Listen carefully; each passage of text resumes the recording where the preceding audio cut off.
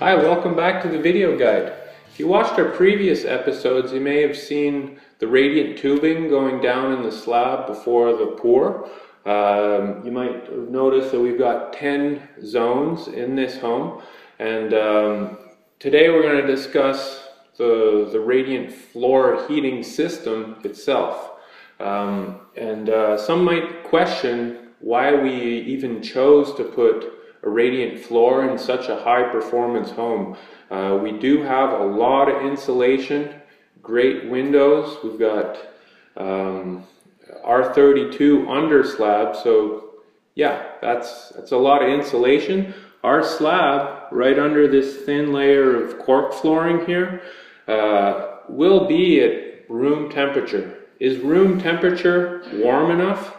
I'd say it is a little cold for our feet to be exposed to 21 degrees Celsius. Here on the south side in the demo house, we have a lot of windows, and this slab always remains closer to 22 to 23 degrees. But on the north side of the home, we don't have all this, these passive solar gains. So a zone system becomes quite interesting to have for increased comfort. So cold feet means you have to compensate with warmer air, and when we want to keep air at around the 21 degrees Celsius mark, it's nice to keep that and to just give a little warmth to floors, especially in bathrooms. Often what goes wrong with radiant floor systems that are leading to discomfort in a home are plumbers just winging it on site. Here we went with the Uponor 30E radiant system that comes in a box, and it's really simple. It's prefabricated in a factory, so you just put 2 screws in and you connect all the zones coming out of the slab into the bottom of the system.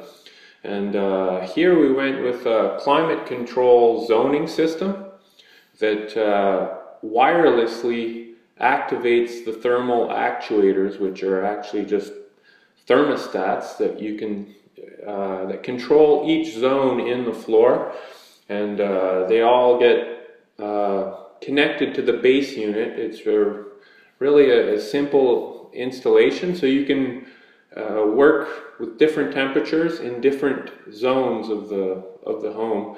So in our case, we don't run water through the south side, and we're usually only heating northern parts of the home as well as bathrooms. So the thermostats are also programmable, and we didn't have to wire low voltage wire when we were doing the rough-in of the home. It's all working wirelessly. So here we can guarantee comfort for everyone in the home, and we know that the Uponor's Radiant Ready 30E is really plug and play. You got a boiler, you've got expansion tanks, you got pumps, all in the right spot.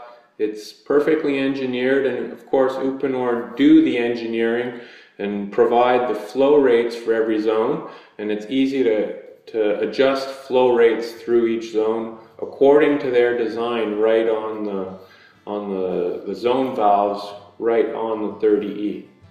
So having a radiant system doesn't guarantee the best comfort, and it doesn't guarantee energy efficiency. What we're doing here is really working a system to be fully zoned and fully engineered to come up with the performance that we were looking for. Thanks for watching.